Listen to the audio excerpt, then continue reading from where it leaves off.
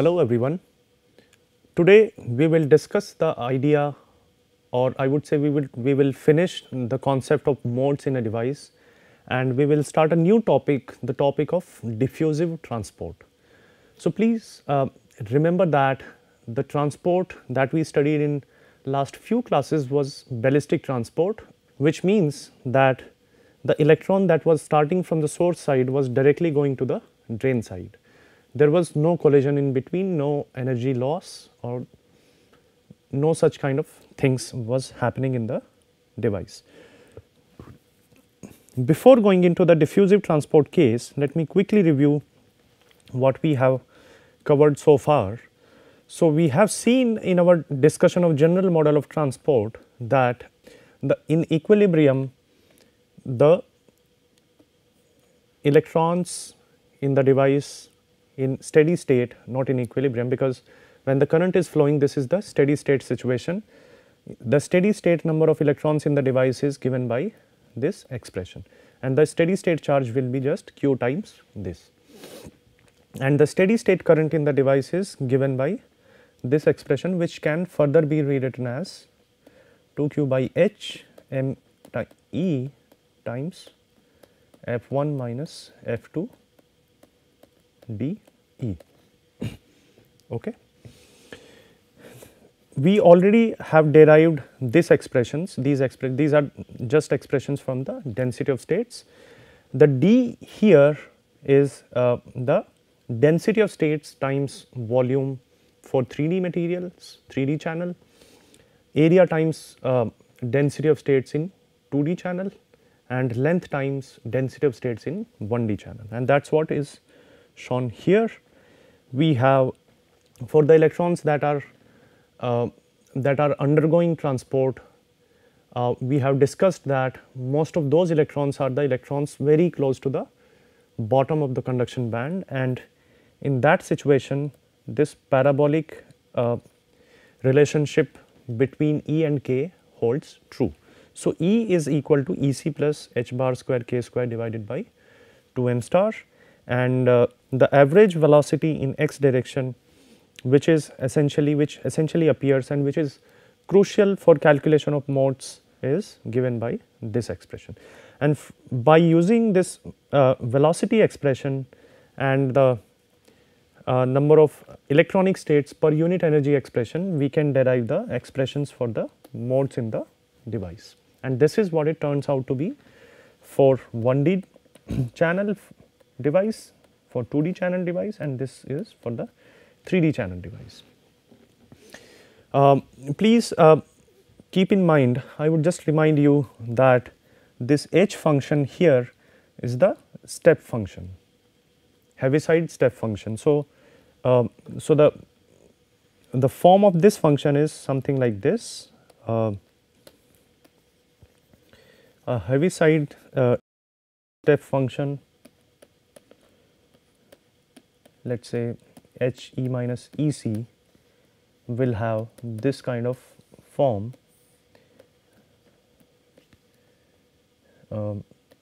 If this is the energy axis, and if this is on the y axis, we have h e minus e c. So, this function will be 0 before energy E c, and this will be 1 at energy E c. So, this will be the form of the Heaviside step function, 0 to 1, okay, which means that generally, so these expressions will be 0 before E equal to E c, because this introduces a factor of 0 before E equal to E c. For this energy range, all these expressions are 0. So, it means that we are talking about, or we are only interested in the conduction band of the devices. Okay. Similarly, in the expression for the number of modes.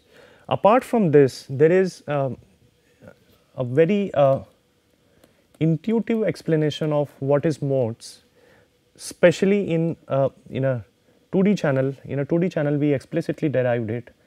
This is essentially the ratio between the width and the half de Broglie wavelength of the electrons. So, this is the number of modes is the number of half wavelengths of the electrons that can fit into the width of the device, and similarly in a 3D device it will be essentially the number of half wavelengths that can fit in the cross section of the device, and in 1D device it has a different connotation according to the this expression. Especially in 1D device, as you can see, this is essentially constant, because there can be only, I would say, one mode in the 1D device, one conduction pathway for the electrons. So, now with these expressions at our hands, we are now in a situation to compare the two important quantities in conduction and transport of electrons in devices. One is the density of states, which is represented as D1D, D2D or D3D, and second is the number of modes in the same channel. So, as you can see that for, let us say, for 1D device, the density of states, which is essentially G1DE, also written here as D1DE, is inversely proportional to the energy, and the number of modes, this ME, is constant for the 1D channel. ME is essentially 1 for E greater than EC. So, this number of modes is constant in 1D device, and the density of states is a decreasing function, very quickly decreasing function. And as you might have seen, and we have already discussed this, that the density of states in a 1D device has the maximum value close to the bottom of the conduction band. So, which means that if these are the edges of the conduction and valence band in the channel, if the channel is very small, we cannot define bands as we define in the bulk material, but we can define still there are regimes or still there are highest occupied molecular orbitals or highest occupied states and lowest unoccupied states, and those states will make the will be equivalent to the valence band and the conduction band in the bulk materials. Okay. So, we saw that the density of states is maximum at the bottom of the conduction band. In a 1D material, it has the maximum value tends to almost infinity at the bottom of the conduction band. So, which means that most of the available electronic states in a 1D channel are actually close to the bottom of the conduction band. Almost all the available electronic states are at the bottom of the conduction band, but that is not the case with number of modes, as we might tend to think that modes and density of states are almost similar concepts. They are correlated to each other, but they are qualitatively and physically they are quite different. Number of modes, however, is constant as a function of energy. It is only at all energy levels above the bottom of the conduction band. The number of modes is a constant 1. There is only one mode which is available for the electron to transport. Okay. In a 2D device, in a 2D channel, a device which has a 2D channel, as is clear from the expressions, that density of states is directly proportional to, is constant essentially, it is independent of the energy, proportional to e to the power e minus e to the ec to the power 0. Whereas the modes in a 2D channel is directly proportional to the square root of E minus EC. What it implies is that if we plot density of states G2D or D2D E, it will be constant as a function of energy in a 2D channel, whereas the number of modes in the channel will be an increasing function. So, it will be something like this, ME versus E will be something like this.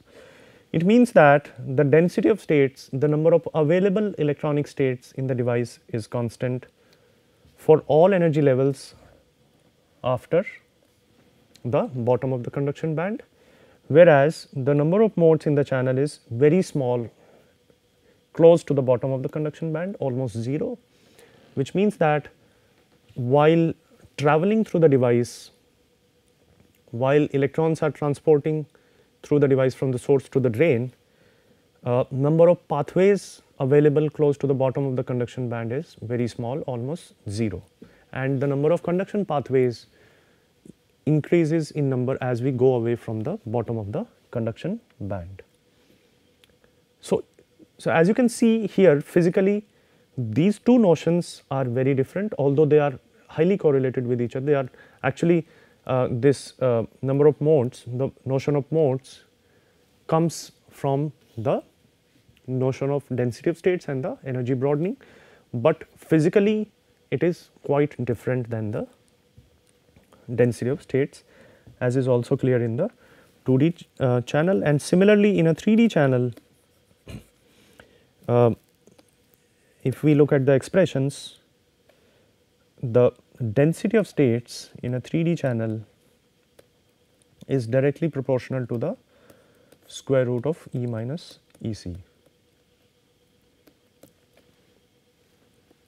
whereas the number of modes in a 3D channel is directly proportional to the E minus EC to the power 1. All right. So, what it means is that in a 3D channel, both density of states and modes are increasing function as we increase the energy beyond the bottom of the conduction band. After the energy EC, both are increasing function, but the way they increase is different. In first case it is a square root dependence, and in second case it is a linear dependence. Okay. So this is a comparative study of density of states and the idea of modes in a device. So please keep in mind that this idea of modes is a very important idea, and physically it has important connotation when we talk about current, because while the current is flowing, while there is a steady state flow of electrons in the device, in that case it tells us about the number of conduction pathways as a function of energy in the device. So with this we are in a position to basically summarize the discussion of modes in few points. The density of states versus E is used to compute the carrier density, because as we can recall from this expression, the relationship between the carrier density or the steady state electron population in the device is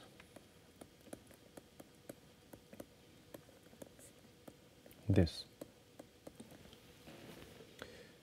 So while we are interested in calculating the density, the carrier densities, number of charge carriers in a device, we need the relationship between dE and E, and we integrate that plot with a multiplication factor of F1 plus F2 by 2. Similarly, the expression for the current is this. It is basically F1 minus F2 times ME times dE.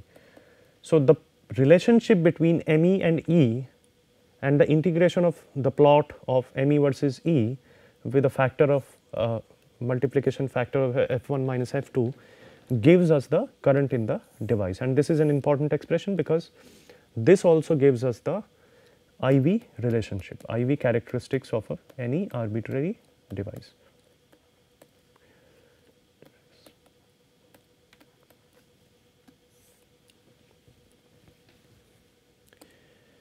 The number of modes at any energy E is proportional to the velocity, as we have already seen, because this factor of gamma E, number of modes at any energy, is equal to gamma pi dE by 2, and this factor of gamma E is inversely proportional to tau E, and tau E is further inversely proportional to average velocity. So, it makes gamma E directly proportional to average velocity.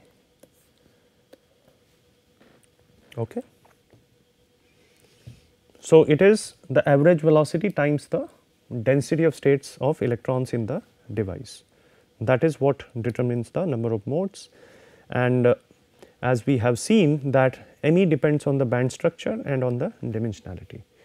Band structure means the EK relationship, okay, because the EK relationship will govern the density of states. It will also have an impact on the gamma E, the energy broadening, and that will further determine the number of modes in a device. Okay. So, that is all about the ballistic transport in a the idea of modes in a ballistic transport case. Now, let us see how things turn out to be in the diffusive transport case. And so, what is diffusive transport? If you recall from our earlier discussion, the diffusive transport is, I would say, more familiar way in which electrons transport, and in diffusive transport case, if we have a two terminal device like this, diffusive transport case is the case when the channel is long as compared to the mean free path of the electron. Mean free path is the distance or the mean distance, average distance travelled by electron between two consecutive collisions, and if the channel is very long as compared to this mean free path, the distance between the two collisions, then there would be many collisions while electron is travelling from the source side to the drain side. So, one of the ways in which the electron's motion can be visualized is this: electron starts from the source, it goes to a certain point, it collides with maybe an atom there, it is reflected back possibly, then here again it collides with somebody else, it maybe goes straight again, here it again reflects, it collides, maybe it goes up. So, there is a constant or there is a continuous change of momentum while the electron is travelling. Here again a collision may come back or at a angle, collides again maybe travels that side. Some of these electrons they never reach from the source to the drain. Some of the electrons that start from the source try to go to the drain, they never reach there because of the collisions. Some electrons reach there after multiple collisions. Maybe one of the possibilities could be like this. Okay. So, this kind of transport is known as the diffusive transport, and this kind of transport is there in our bulk devices as well. And also the model or the way we conventionally understand conductivity and the transport of electrons is this kind of transport. Essentially the Roots model was based on this assumption that electrons are colliding with intermediate hurdles, intermediate atoms or other things, vacancies maybe, and then they are going from the source to the drain side. Okay. So, here the Roots model or the classical theory of conduction, that starts with this assumption that this is the way the electrons are transporting, and then they take the average of the motion in various directions. Here we will have a sort of bottom up approach. We now know how the electron transport in ballistic case when it directly goes from one terminal to another. Now building on top of that, we will see how electrons behave when the transport is diffusive in nature, when the transport is not ballistic. Okay. So, this is a sort of bottom up approach of transport. We have first had a basic understanding of the ballistic transport. Now, we are trying to see how a diffusive transport case will look like. And there is this new term that comes in picture. This is known as the transmission or transmission coefficient. A new idea of transmission coefficient comes into the picture in this case, and that is what we will see. So, so just to sort of quickly sum it up, for the sake of better visualization, we take a 2D channel, length and width in the channel. Electron is starting from the source side, it is colliding with maybe many other things in the channel, having a zigzag motion. All the electrons that start from the source may not reach the drain. In fact, they do not reach the drain because electron lose momentum. It may also lose energy in between, and it may not have sufficient energy to be I would say attracted or pulled by the drain terminal, and the channel is very long. The L is extremely large as compared to the mean free path, where this parameter lambda is the mean free path. Please do not confuse this with lambda b, which we discussed shortly before this discussion. Lambda b is the de Broglie wavelength. It is entirely different concept. Here it is the wavelength in case of lambda b, but this lambda is the mean free path. It is the average distance traveled by electron while between two of its consecutive collisions. Okay. So, now there is an interesting observation that we need to make here. We have the device like this, a long device now. The source side, let us go back to the energy level scheme. The source side we have EFS, the drain side, on the drain side we have EFD, the Fermi level. In between the channel is very long. Generally in long channels the discrete energy levels are not there. There is a continuous electronic states, maybe all these states are allowed. So, all these, this is a continuum of states and all these states are allowed. Maybe there is a there is a band gap.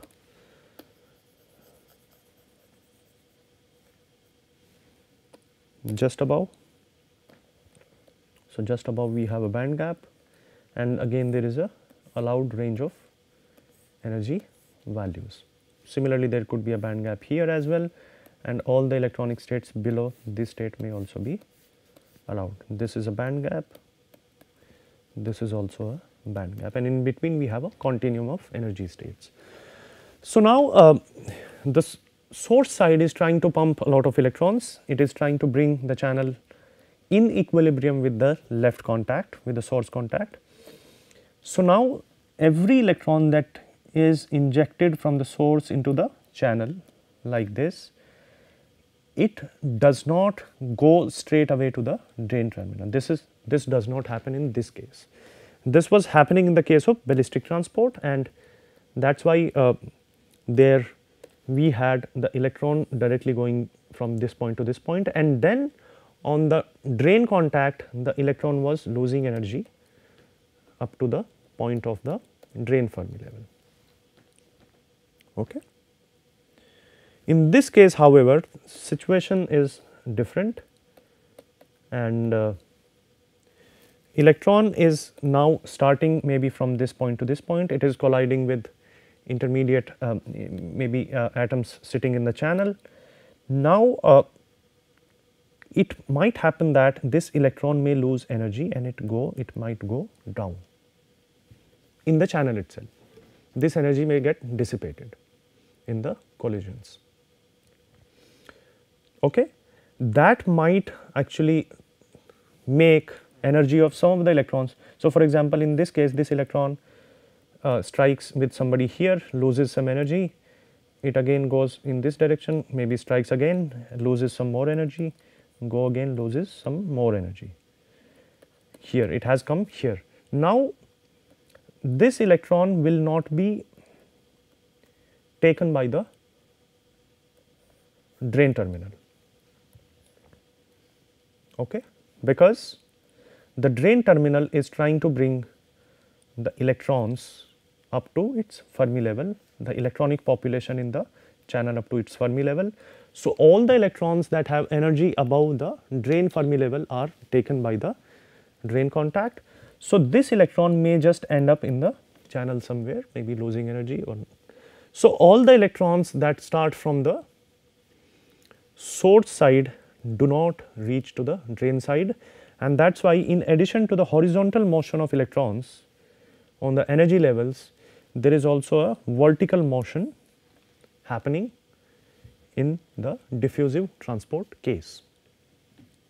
So, situation might be something like this. This is not exactly what is happening, exact treatment comes from quantum mechanics. This is just a classical way of seeing things, seeing how things are happening.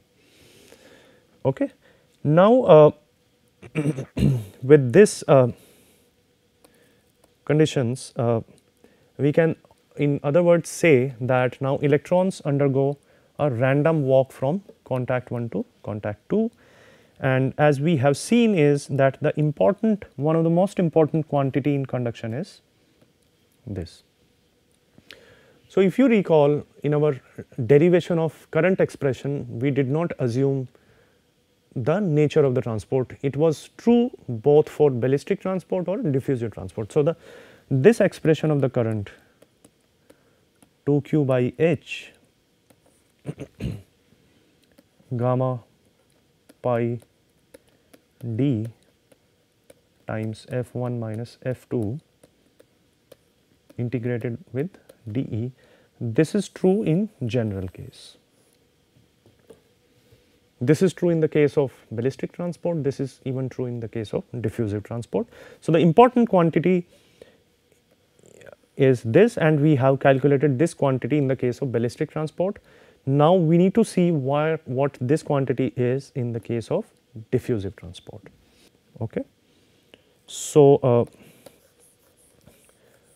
as you might anybody can guess that that the transmission time, the characteristics time, the tau e time in the case of diffusive transport,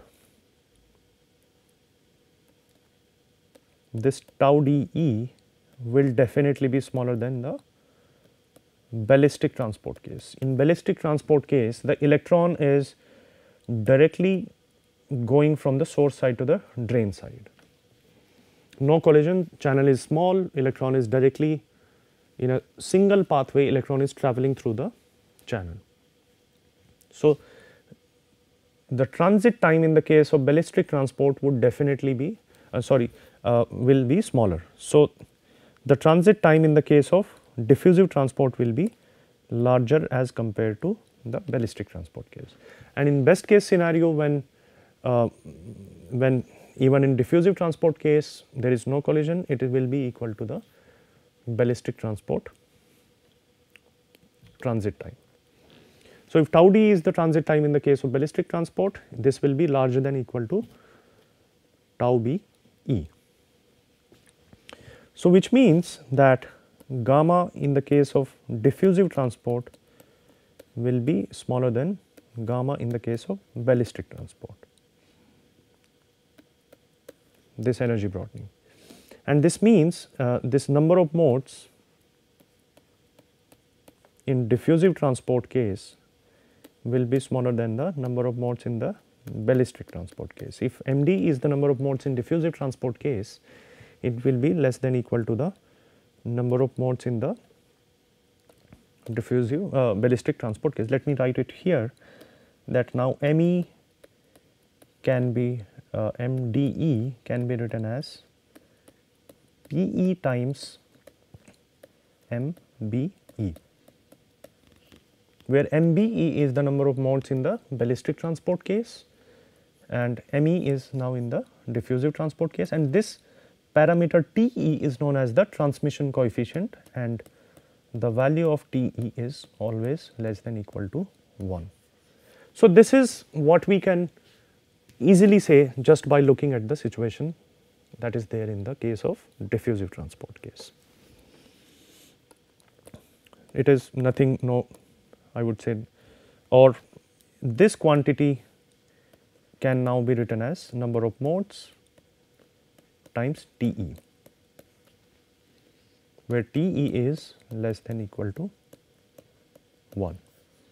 Actually, the number of modes would not change in the device. So, saying that number of modes in diffusive transport case is not a physically accurate idea. So, that was just to sort of convey the message that this quantity will now be smaller than the quantity that was there in the case of ballistic transport case, and this is known as the transmission coefficient.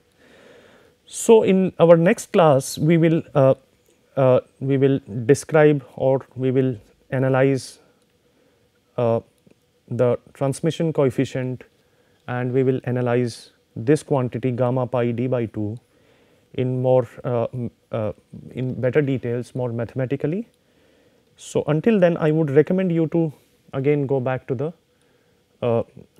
derivation of modes in ballistic transport case, and that would be definitely helpful in understanding our forthcoming analysis. So, that is all for this class. Thank you for your attention. See you in the next class.